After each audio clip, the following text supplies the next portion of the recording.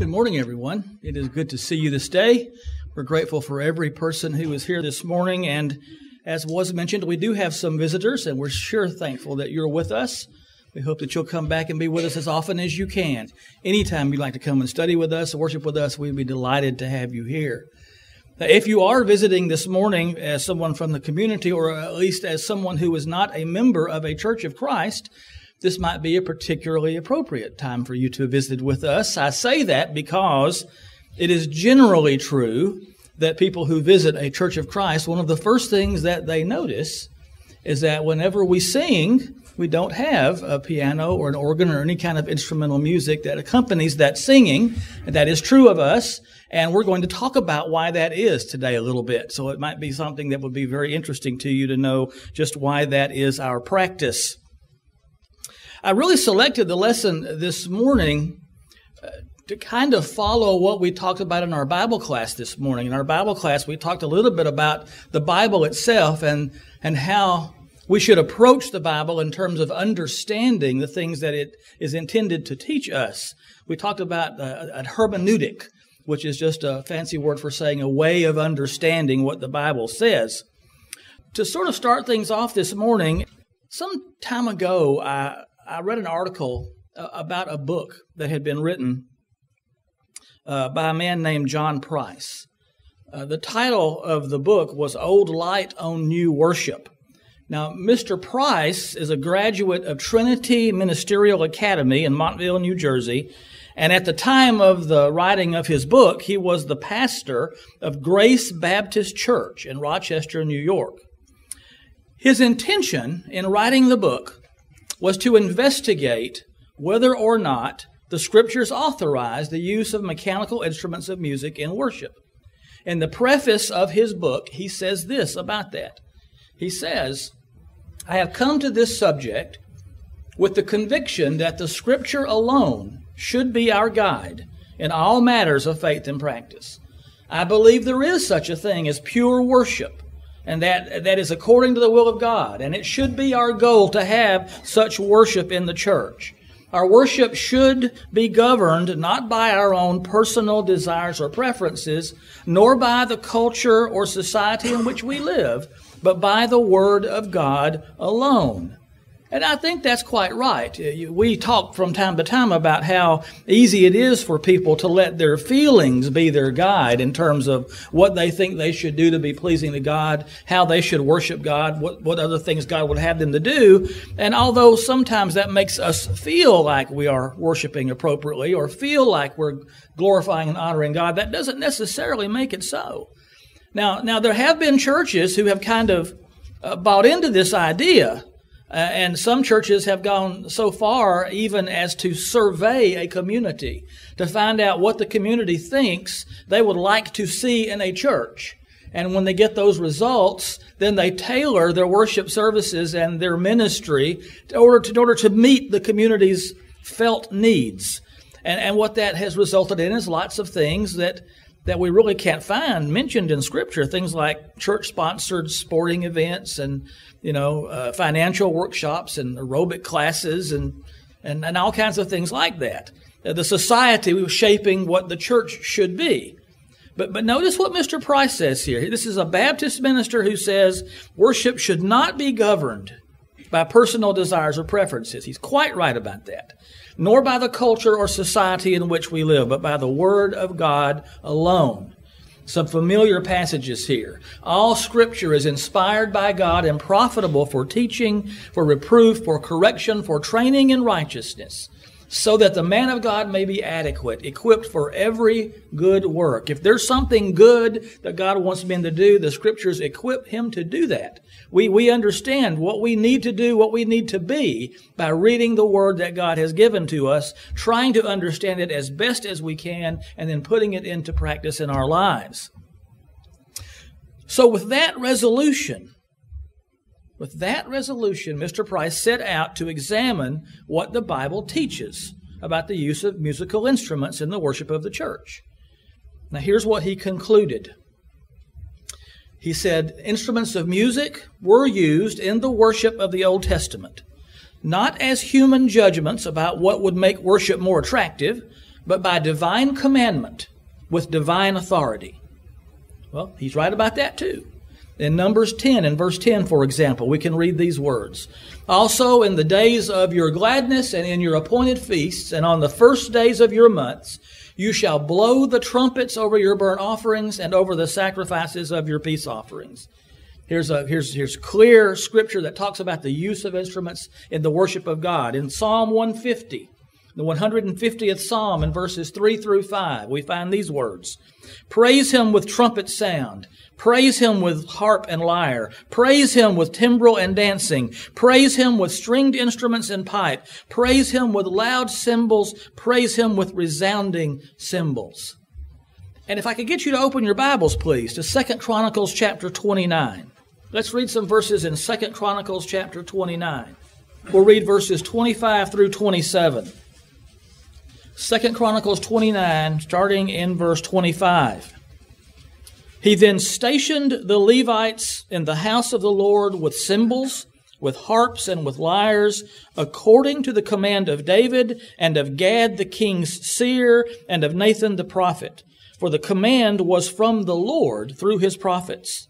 The Levites stood with the musical instruments of David, and the priests with the trumpets. Then Hezekiah gave the order to offer the burnt offering on the altar. When the burnt offering began, the song to the Lord also began with the trumpets, accompanied by the instruments of David, king of Israel. It is absolutely clear that God commanded the use of instruments as elements of praise under the old law.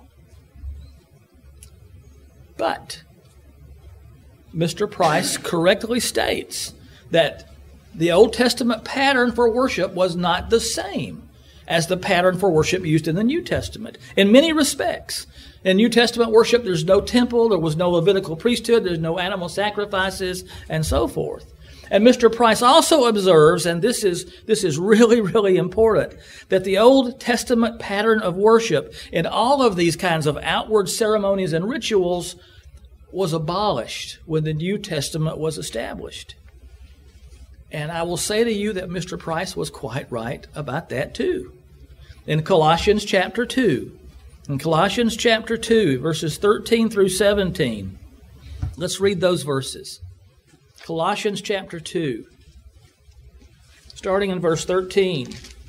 Paul writes these words. He says, when you were dead in your transgressions and the uncircumcision of your flesh, he made you alive together with him, having forgiven us all our transgressions, having canceled out the certificate of debt consisting of decrees against us, which was hostile to us, and he has taken it out of the way, having nailed it to the cross. When he had disarmed the rulers and authorities, he made a public display of them, having triumphed over them through him.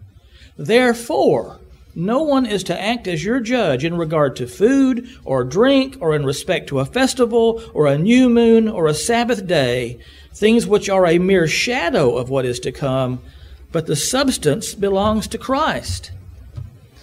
We also have these words from Galatians chapter 4.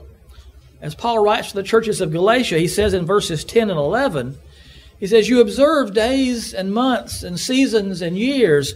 I fear for you that perhaps I've labored over you in vain. Observing Sabbath days and feast days and monthly feasts and things like these were part of Old Testament worship. They were not a part of the worship of Christians. And the churches of Galatia were having a little bit of a struggle with this idea of going back to the old way of doing things. And Paul says, I'm afraid I've taught you for nothing. I'm afraid I've spent time teaching you, and it's not come to fruition the way that it should have. And Mr. Price says this. He says, we must look to Christ and his apostles alone for the worship of the church. And then he concludes this way. With no command, example, or any indication whatsoever from the Lord Jesus that he desires musical instruments in his church, we have no warrant for their use. This morning in our Bible class, we talked about statements and commands, examples, and necessary inferences. Notice the reasoning that he's using here. No command, no example, no indication. He's understanding the Scriptures the same way that we should understand any kind of communication. And he's quite right again. we have no warrant for their use. And he even anticipates an objection to this argument, which we may have sometimes heard. He says, some may say that all of this is only an argument from silence. But silence is the regulative principle of worship. Where God is silent, we do not add to his worship. His silence means that he has given no command and we have no authority to act. His silence on musical instruments means we have no authority to bring them into the worship of the church. And what he is saying is that the church belongs to God. The church belongs to the Lord Jesus Christ. It is Jesus who died for the church. It is Jesus who said he would build the church. It is Jesus who Paul tells the Ephesian elders in Acts 20 and verse 28 that he purchased the church with his own blood. The church belongs to him. He is the one, he is the only one who can say to us, this is what the church should be. And we have no right to act without some statement from him. Mr. Price isn't through. He also has a chapter on the psychology of music, which I thought was very interesting. He made several observations in this chapter about modern Christian music. One of the things he said was this. The composers of these modern Christian musical pieces, he says the composers emphasize feeling rather than logic, and often desire that the words be subordinate to the music. In other words, with regard to Christian hymnody, the music must not be allowed to divert the mind from the text through its emotional appeal. The words must have ascendance over the melody and singing so that reason will prevail. He also quotes Augustine, who said this. Augustine said, when it so happens that I am moved more by the singing than by what is sung, I confess that I have sinned, in such wise as to deserve punishment. And at such times I should prefer not to listen to a singer. Price quotes from James Ramsey, who lamented the use of instruments of music in his day. Ramsey describes much of what we see in modern evangelical churches around us, that music is used to draw the crowds in and to give them an emotional high, basically. Vast numbers of unconverted people come into worship services in churches, and they enjoy the emotional experience created by the music. And while they remain unconverted to Jesus Christ, they are led to believe that because they took pleasure in the service, because they enjoyed the music, that they have worshiped properly. At the same time, many true Christians are being deceived into thinking that this emotionally charged atmosphere is the presence of the Holy Spirit in some way. There are not a few professing Christians who have said words to me to this effect. When the music begins, we can feel the Holy Spirit come down. And those kinds of descriptions are testimony to the power that the music can have over our emotions. And yet another chapter, which talked about the simplicity of worship, Price said this. He said, the unconverted man and much of the modern professing church will enter a gospel worship service containing nothing more than the simple ordinances of the New Testament and declare it all dull and uninteresting. They will have contempt upon its simplicity and plainness. But they disdain such services only because they cannot discern the glorious spiritual realities that are taking place by faith. We must not be troubled or perplexed by this. We must not be ashamed of the simplicity of our worship because carnal men cannot see its glory. Men will never find the simplicity of gospel worship attractive apart from the power of the Holy Spirit in their hearts. Men of unspiritual minds cannot delight in spiritual worship. It is when men fail to see the inward and spiritual glory of gospel worship that they forsake its simplicity and try to add outward devices to make it more attractive to the senses. This is what has happened throughout the history of the church and again in much of the modern church through the use of music.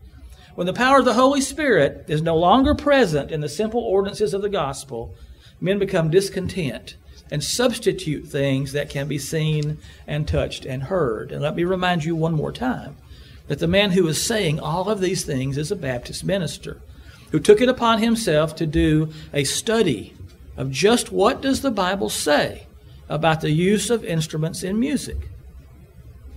Mr. Price's book and his conclusions stand in somewhat stark contrast to the direction that the religious world takes with this issue, and even the direction in which some of our brethren take. Some members of the Church of Christ have now concluded that instrumental music is not sinful and should not be a point of division among churches. And I could name you some specific churches in the Texas area that have done this.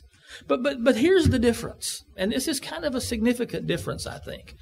The churches that I've known of that have taken a different approach to this issue, the reason that they have is this. What they have said is, this is what they have said. We looked around, which is always a bad thing. We looked around, and we observed that we had crowds at our services that were much smaller than crowds that were attending denominational churches around us. And that led us to the feeling that we might be doing something wrong. And so we took it upon ourselves to make a study of the issue of instruments of music in worship. And we took 3 years to study this issue. At the end of the 3 years, we concluded that it was all right to use instruments. Now, I don't have passages that I can give you that support this view because they didn't supply any. But they said we discovered that it was okay from our thorough study of the Scripture. And the reason that they maintain that they know they were right about this is because they're now having larger crowds at services. That's kind of the proof that they give. We now have larger crowds at services. Well, that's a little bit different than the motivation and the approach that Mr. Price took in studying this issue. Here's a man who's a Baptist minister who perhaps came from a congregation where instruments were being used. If there was a person who was predisposed to find a scripture that would suggest that instruments could be used in worship, you would think this is a man who would have that predisposition. If there were men who you would think would have a predisposition not to find a verse of Scripture, you would think it would be the elders of these churches in Texas. And yet somehow or other, this didn't play out the way we might have thought that it would. What does the New Testament say about the uses of instruments of music in worship? What does the New Testament say? Absolutely nothing. There are no passages that address the use of instruments of music in the New Testament. In fact, there are 2 passages that address the use of music in worship in the New Testament. Music, not instruments of music, but music. One is Ephesians 5. Ephesians 5, verses 18 and 19. And do not get drunk with wine, for that is dissipation, but be filled with the Spirit, speaking to one another in psalms and hymns and spiritual songs, singing and making melody with your heart to the Lord. The other passage is Colossians 3 and verse 16. Let the word of Christ richly dwell within you, with all wisdom teaching and admonishing one another with psalms and hymns and spiritual songs, singing with thankfulness in your hearts to God. That is the complete extent of how the New Testament addresses music in worship. Nowhere does the New Testament authorize the use of instruments of music in the worship of God. So those who choose to use them, they have either seen something that I haven't, and that's possible, I suppose. I won't say that's impossible. Or they're just doing this because they have some other kind of motivation which would lead them to think this is a good idea. Well, I want to make 3 applications from this, if I could, very, very briefly. 3 applications of what we've just considered here. The first has to do with the idea of the use of instruments in music. I know that this is a topic with which we are somewhat familiar. Most of us are anyway. And therefore, it might be something we may wonder, why preach on this subject? What I'm going to suggest about that is that the use of instruments in music is, well, it's kind of like what I said at the very beginning. This is one of those things that makes us somewhat different from the religious world. It is one of those big things that people observe and notice. And therefore, my feeling is it's not a bad thing to be reminded of this from time to time, just exactly why we practice in worship the way we practice with the use of music. I think that's kind of important.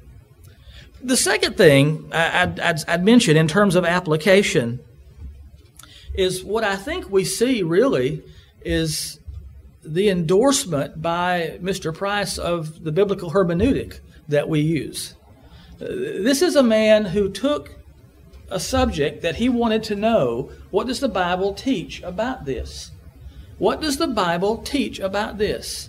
And he took an approach where he seemingly completely set aside any kind of predisposition, any kind of thing that he thought that he knew, and just read what the Bible said and drew conclusions based on what the Bible said. Now, I don't know what he did with those conclusions.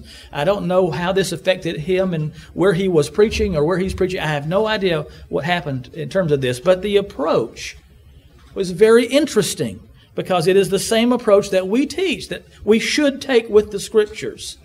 And when he took this approach, he came to the conclusion that what we do in our worship is biblical. It is the correct thing. And I think that's encouraging. I think that is reassuring. And I think that's an important thing to get from this.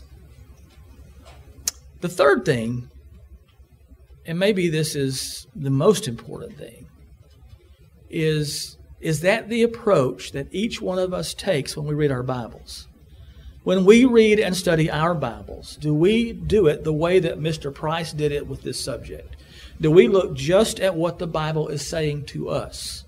Or do we approach our Bible study with the thought that we know some things and we're just kind of looking for affirmation that we have it right?